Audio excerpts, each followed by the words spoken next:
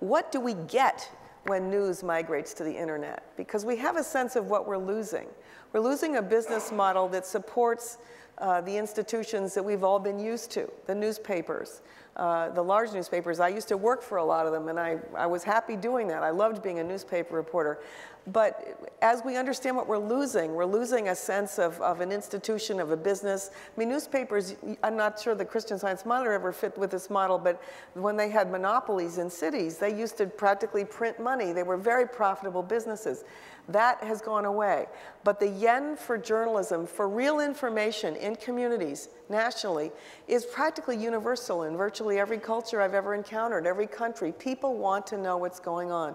There is an audience for genuine news and facts. So how does the internet help us with that?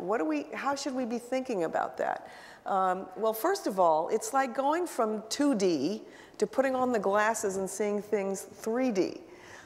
You get new dimensions to your information experience. And we like it at the Center for Future Civic Media at MIT, we're thinking about and building out the tools and practices that take advantage of these new functions that we're allowed when we go on the internet, when we go to cell phones, when video gets spread horizontally through social networks. We can gain something.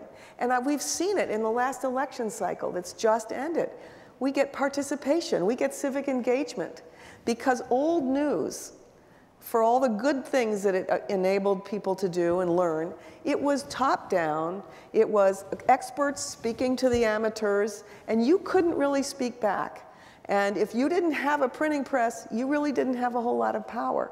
Well, there's been a shift of power now. There's a shift of agency from the publishers and the experts and the broadcasters to lots of people out there.